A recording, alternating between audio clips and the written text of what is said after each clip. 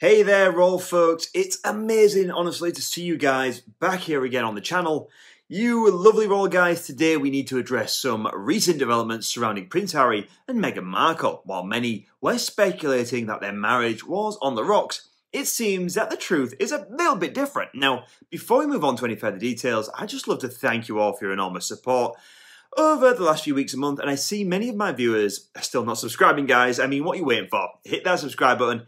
And don't forget to press the bell icon as well. So let's get started with today's topic. Now, I have to admit, like many others, I was initially intrigued by the rumours and the drama surrounding the couple. Their interviews, particularly the highly publicised controversial Oprah Winfrey, garnered significant attention and captivated audiences worldwide. However, it seems that they have chosen to abruptly halt their media engagements. Reports from many well-known outlets also suggest that Prince Harry and Meghan Markle are driven by fear of potential reprisals from the newly crowned King Charles III.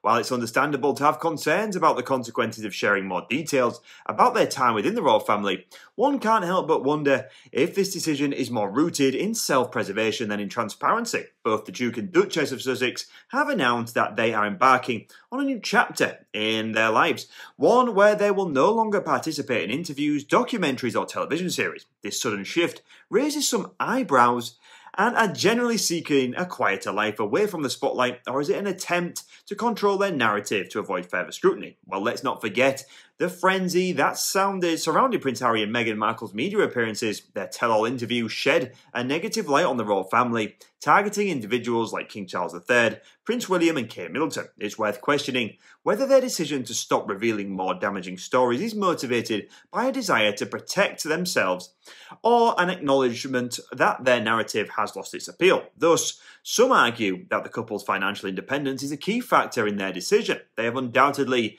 made a substantial amount of money from earlier releases and endeavours. However, it's essential to consider whether financial security alone is enough to justify a complete halt in sharing their experiences.